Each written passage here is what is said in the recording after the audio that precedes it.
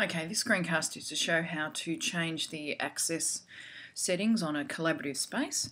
So if I wanted to change a space from private to restricted or restricted to open, this is how I would go about it. So I'll just go into a design space that I have by clicking on the design icon at the bottom of the screen, and then I need to click on design spaces that I own.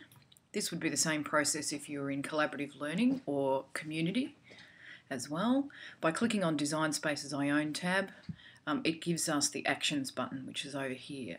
So I'll just do a quick search for a play space that I have, just so that I can use that for the example. So here's my play space. It's currently, the access is set to private, but if I wanted to change that and open it up, I need to go to the Actions button.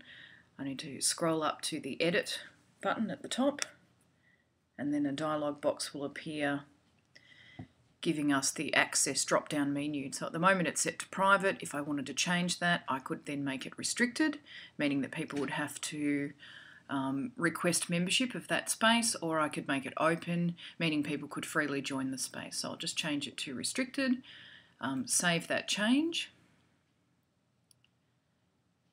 and then that will show in the Manage Design Spaces applet at the end. So now we have my play space, and the access is now restricted. So for people to join that space, they would now have to request membership.